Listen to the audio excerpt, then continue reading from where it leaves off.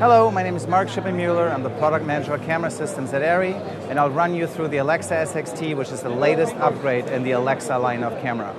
The Alexa Sxt comes in three versions. There's the Alexa Sxt EV, the Alexa Sxt Plus, and the Alexa Sxt Studio. And the camera consists of the Sxt body with boards, electronic boards from the Alexa 65. It has the Alexa 65 image processing chain and defect pixel correction, and it has the color management and the optional noise reduction from the Amira. Now, with all that processing power in the camera, we can do a lot of exciting new things.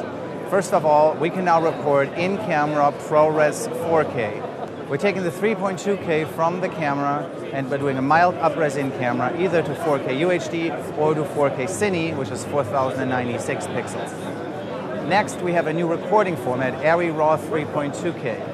Arri Raw 3.2K is the largest number of photo sites on the sensor, 3.2K, that is still covered by most Super 35 PL mount lenses, and that we can run at higher than 100 frames per second.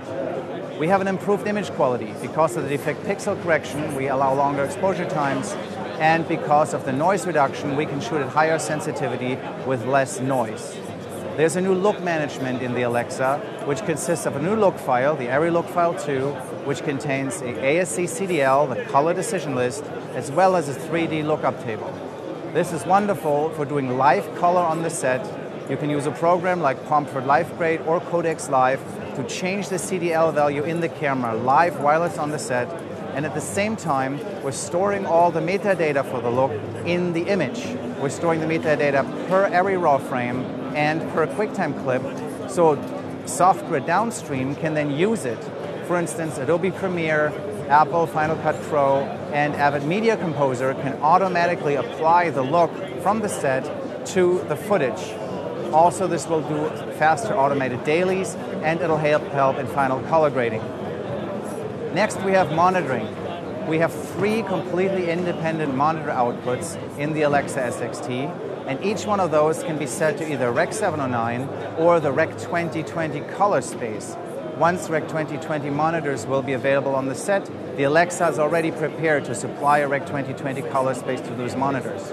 In addition, it's prepared for high dynamic range monitoring on the set. Again, once high dynamic range monitors become available for on-the-set monitoring, the Alexa will already be able to provide an image for those monitors. Then we have a new media bay and new drives. The new media bay is right here on the camera, and this is one of the new drives. There are two types of new drives. There's a 1 terabyte and a 2 terabyte new drives. The 2 terabyte was specifically developed for the Alexa 65. The 1 terabyte drive was developed for the Alexa Sxt. Now, both drives work in both cameras. However, probably a 1 terabyte drive makes more sense for the Sxt, and then the 2 terabyte drive makes more sense for the Alexa 65. And last but not least, we have what we call single speed mode.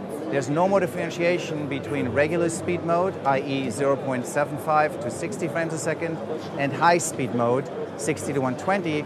It's all one speed mode now, so the rebooting that was necessary to switch speed modes is not necessary anymore with the Alexa Sxt.